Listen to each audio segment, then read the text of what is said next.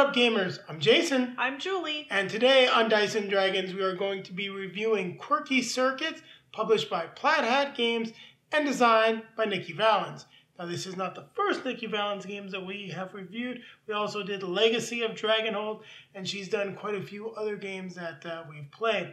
Now, Julie, there's something special about this, so we need to let everyone know. Yes, this is a review copy, so we'd like to thank Plaid Hat Games for the review copy, but we'd like to remind everybody that though this is a review copy, our opinions are our own.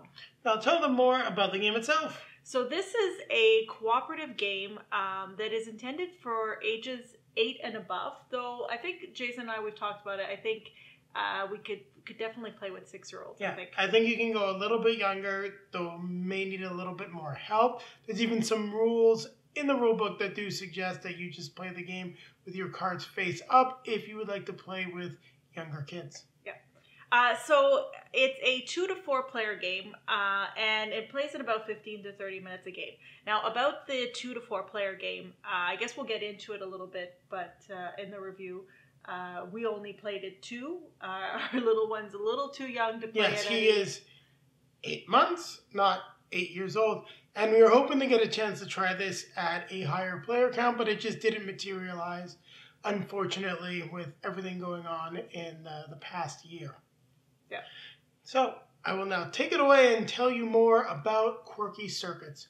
What are you doing? Well, you are in, I believe it's Robotopia or Robotville. I'm drawing a blank right now. In any case, it is a world of robots.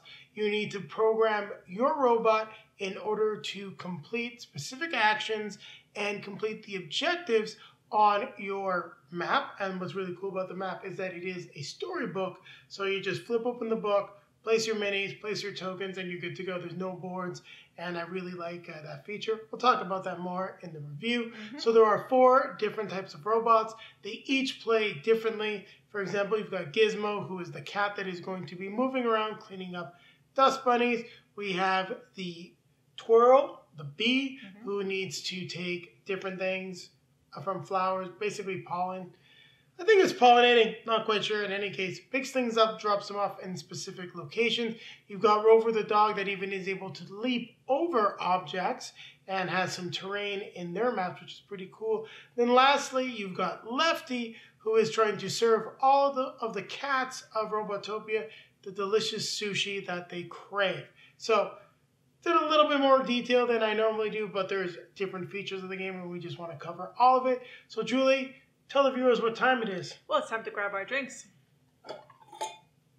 Grab our best friend.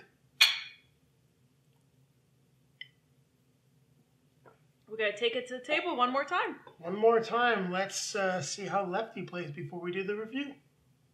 Now I'm going to take a quick look at the components for Quirky Circuits. As always, we'll start with the rule book that I do have off to the side. So we do have a very short rule book. It has all the information that you need to play the game, a nice overview of the instructions, as well as the iconography that you're going to need to play the game. It's very easy to get to the table, and I do like that we've got the clarifications on the back of the rulebook as well.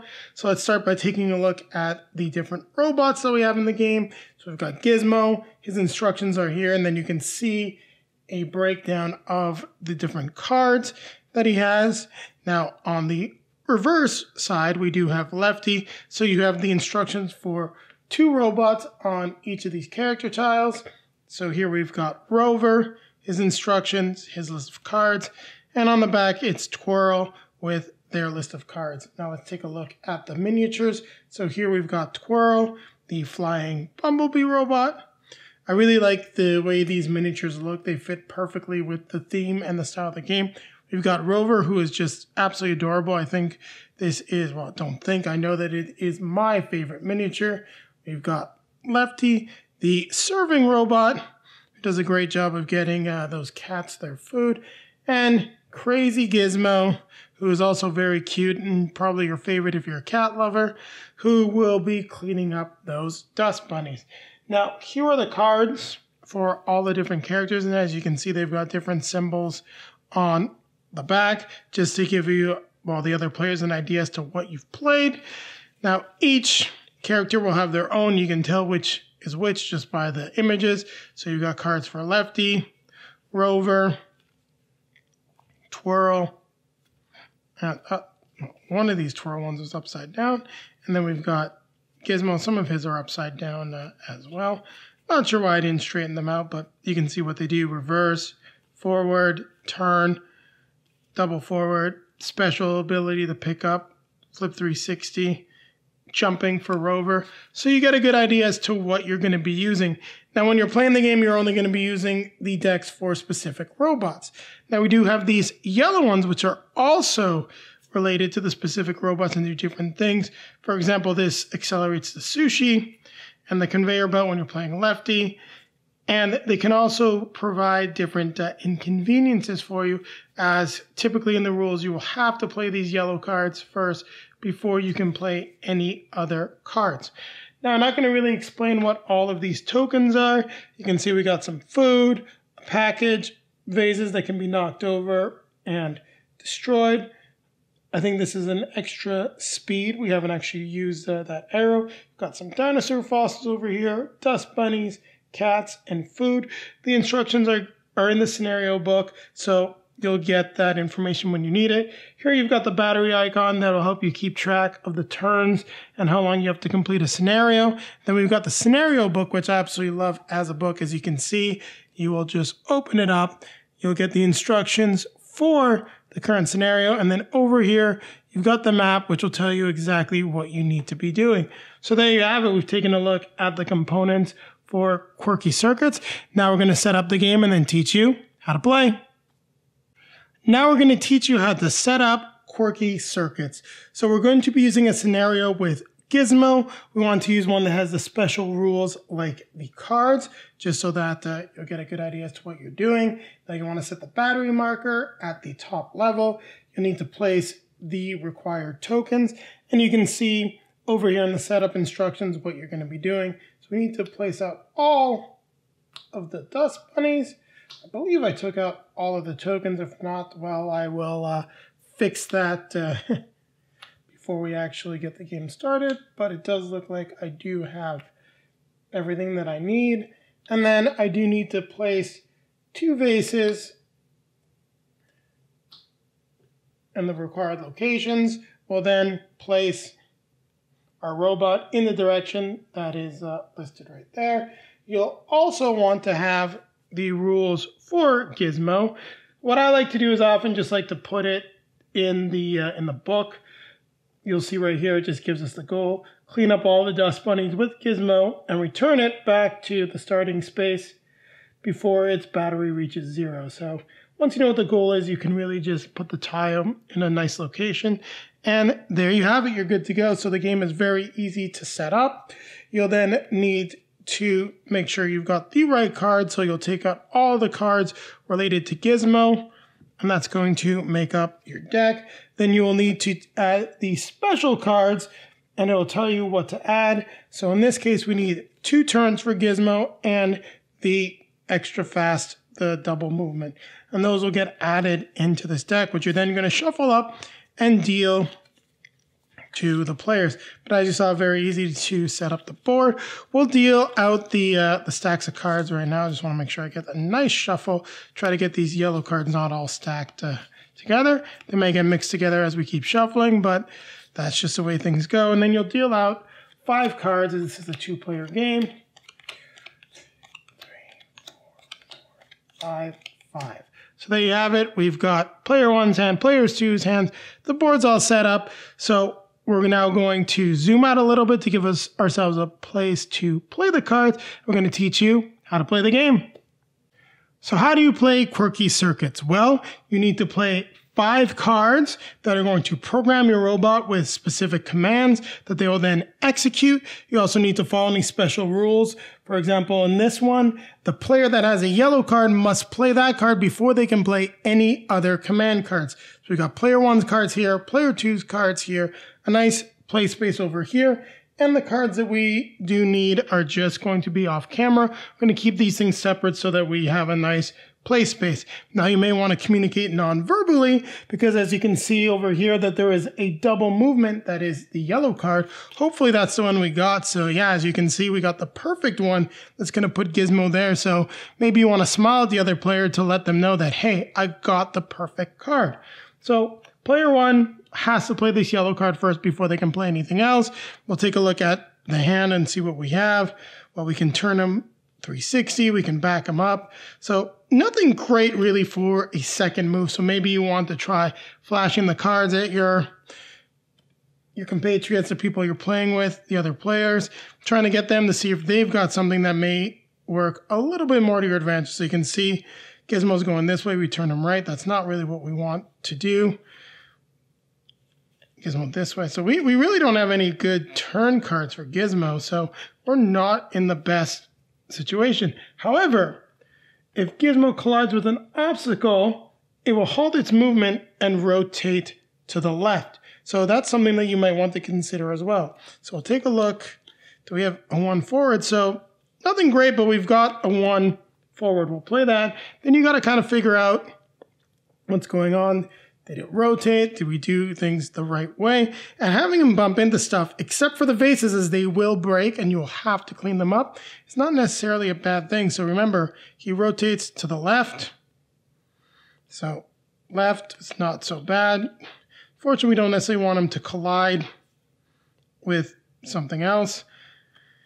So we maybe, yeah, we'll try this. No, that's just going to, actually, it's not a bad thing. And just a reminder, if you've not read the rule book and really using this to learn entirely how to play, you can play as many cards as you want. So, for example, this triple is going to have them bump there and turn left, meaning we'll want to play this 360 right away so that we'll get them going in the right direction.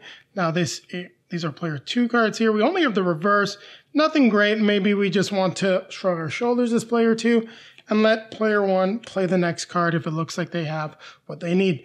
Now I'm just going to leave this face up so I remind myself which player is which. Let's go ahead and execute the robot's program. So we've got the double here. So there we go. Picked up one of the dust bunnies. We then advance one, which we bump, rotate to the left. We now shoot forward 3. We bump, and we will then rotate to the left. Now, if we'd bumped the vase, it would have fallen over and crashed, and we would have to clean it up. We then execute the next command, which is a 360. And then we've got the forward command, which has us moving 1 forward. So that is the end of the turn. We lower the battery. These cards then go into the discard pile, and we will deal out another set of cards. Now, we always start with the lowest player, so we will deal 1 to player 1, 1 to player 2, and then another 3 off the top to player 1 to get them back up to their full count. Now, just for the sake of teaching the game, I'm going to I'll swap a turn card with this card because this is going to be the last portion of how to play it. Pretty sure that at this point you get an idea. Now, unfortunately, we missed that dust bunny. We might want to try to go back and get it, but we'll see how everything plays out. So we'll look at player 1's cards, and I'm dropping one here. Let's see what we got. So we can move forward to pick up a dust bunny and start moving up. Maybe we do want to try to get that dust bunny, and we left this one, so I'll just put these face up right now. Let's take a look at what we got here. So with this one, unfortunately, it turns Gizmo the wrong way. It's the first thing that we would have to play. And let's let player 1 play it. Because we'll just look, be like, yeah, point to the yellow card, say, hey, we've got to play that one, so let's see what we have. Thought we had something that would turn him the right way. No, so no matter what we're doing, we're sort of turning him the wrong way with these cards. But maybe we've got the 360. So let's see what we got here. So I always like to do this. So we'll go like that. And since you know what's been played, we already played the double player, one should know that, hey, you played the turn, which way the turn's going, play the 360, and the forward, we'll be able to grab that dust bunny. Now we don't have another 360 per se, but what else can we do? Well, we can play the back up and then look at start putting Gizmo in the right direction. So let's go ahead and execute the program. So we take a look. Gizmo goes this direction. We now flip him for 360. Goes ahead 1. Then we can go ahead and back up 1. Then we turn him. So let's just, I always do this whenever I'm not sure. So he's now pointing this direction. And battery goes down once again by 1. And play is going to continue. You would then deal out the remaining cards. Once you run out of cards, you reshuffle the discard pile, which will now have all of these cards in it. Now we have not, apologies for the quick fade, just like the robot can run out of juice, which would then lead you to losing the game. Our camera just ran out of juice, and since it fit with the theme of the game, we decided to leave it in. So as we were saying, we hadn't fully gone over the environmental effects. So they're all detailed there. Obstacles will halt your movement immediately. If you do happen to hit the vase, it will be knocked over and you must clean it up. And chairs will slow you down if you go through them with a forward 2 or a forward 3. So everything that you need is in every specific scenario. The rules for Gizmo, such as how he rotates left, are on his character card. Now, we've covered how to play the game. Julie and I will be coming back at you with our review of Quirky Circuits. So keep it right here. We'll come back as soon as we get time to charge up our battery. So Quirky Circuits, what did you think of the game? Well, I like the little, I like minis. I'm pretty consistent. I think they're cute. I think they're age appropriate. They're fun for a fun family game, and I think they definitely add to the game. I also think that the art works very well with the feel of the game, the book. Everything's very colorful. Yeah, I was going to get to the, I also think it's pretty, I mean, you touched on it in the intro. I like the fact that it's a book and that it plays, you know, like the map is there, and I like the art for it as well. So I agree with you. I think it's different, and I enjoyed it. I think it's definitely very appropriate for a family-friendly game. Yes. Now we only played this at 2 players and playing it with just adults. So I just want to comment. We did find the experience a little lackluster. That being said, we do see where the game will shine playing with 4 players, playing with kids, especially when you're able to teach them programming, problem solving, and how they have to work together to get the robot to do different things. Also, without talking. Yes, without talking, which is a big aspect of it. So you're going to want to be using some nonverbal communication, which we did do as well. So we'll talk a little bit about how that worked. Sometimes it worked very well. Other times I think we confused the heck out of each other. So depending on the time of day, you know, that married brainwave was in sync or completely out of sync. So that's just the way that it worked out.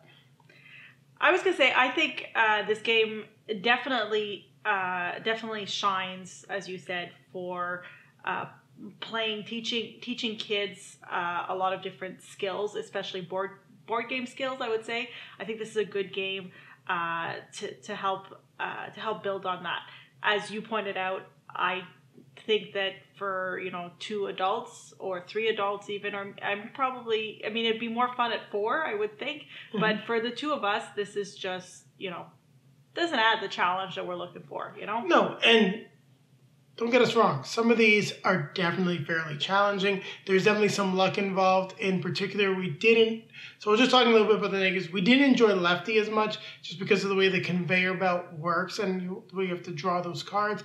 Our plays with him are just kind of like, well, if we don't get things moving fast enough, or depending on the positioning, we could be a little bit out of luck. We also have less time with the battery indicator, so it just wasn't our favorite. I really enjoyed Rover. Honestly, I did not enjoy Twirl. Just didn't didn't do it for me. Rover was a lot of fun with the leaping over things and the different terrain that it was. I don't know what you think about that. No, Rover is definitely my favorite. I think Gizmo and Rover are the two actually that you may even be able to get away with playing with kids a little bit younger, because it's a very straightforward sort of mechanics that you're using, because you're moving around, picking something up, dropping it off, and there's less obstacles. There's less things that sort of happen if you do things incorrectly.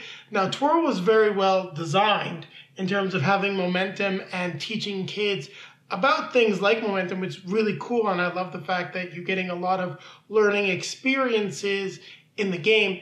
It just makes things a little bit more complicated because it's kind of easy to forget about momentum, especially for younger players that may not take those rules into account.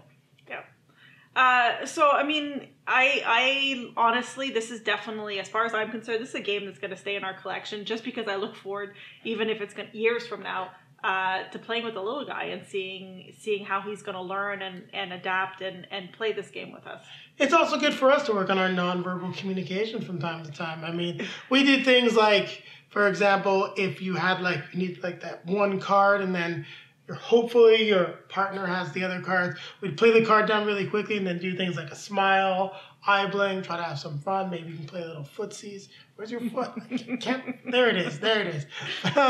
Found the foot. So we do things like that. The other thing that we recommend, especially with two players, is don't be afraid to play almost an entire sequence, because there's nothing in the rules that say you have to alternate. So if you got the right sequence, or if you know you've got something that's going to work very well, we've both found that playing cards quickly basically signaled that, hey, I'll draw an example here with my fingers. Let's say that you got to pick up this square, is where the thing is. You're probably got here if I went 1, 2, 3.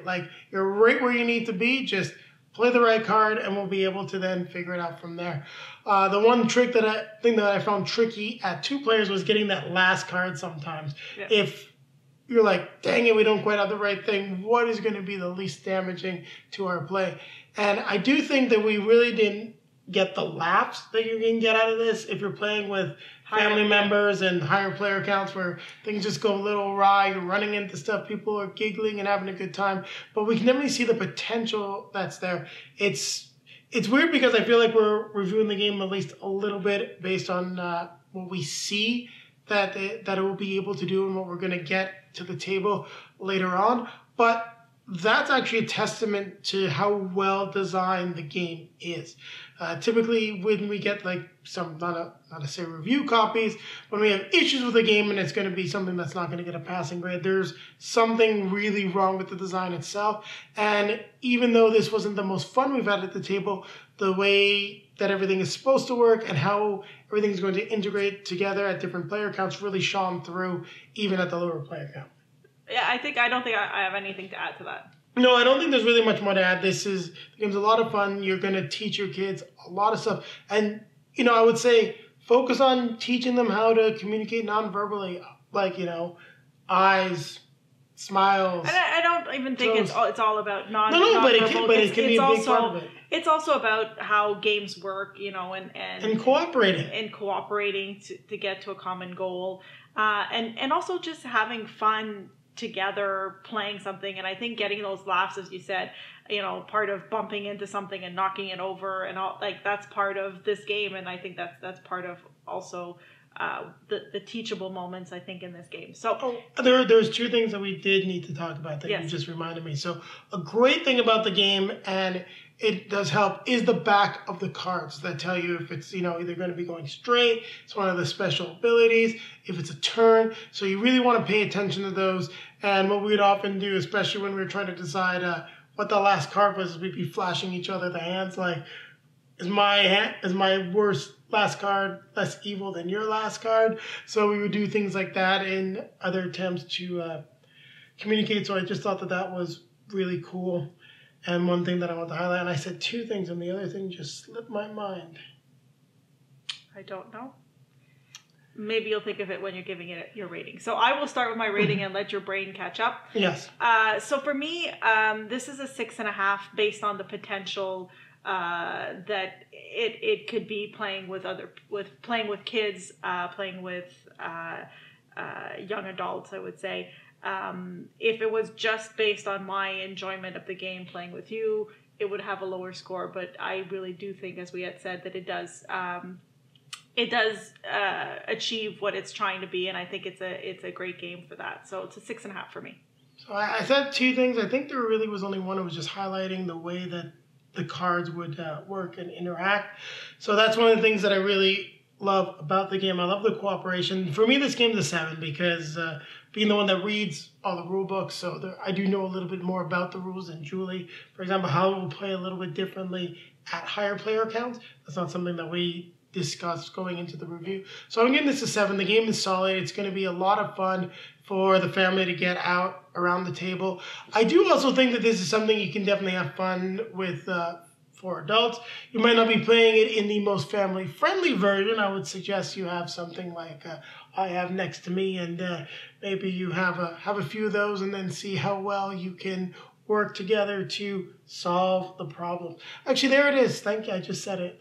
As always, this is a problem-solving game. It's going to teach your kids how to work together to solve different problems in interesting and creative ways. Because just as we were talking about the cards, like there's things that I did that you didn't expect, or things that you did that I didn't expect. For example, one time Julie is looking at me like, why did you play this last card? And, oh, wait, you're turning us around backwards? But guess what? I played the card that let me back up and then shoot forward.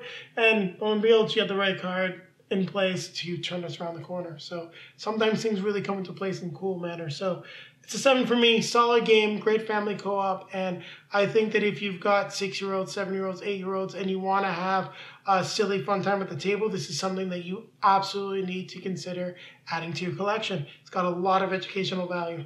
And I think a little bit older too. Yeah, definitely older as well. I'm just saying, like, if they're at that age, they're going to definitely have fun with it. And it's something that they're probably going to appreciate on different levels as they get older. And on that note, it's time to remind you to like, comment, subscribe, and hit the bell to be notified when we have some new content for you.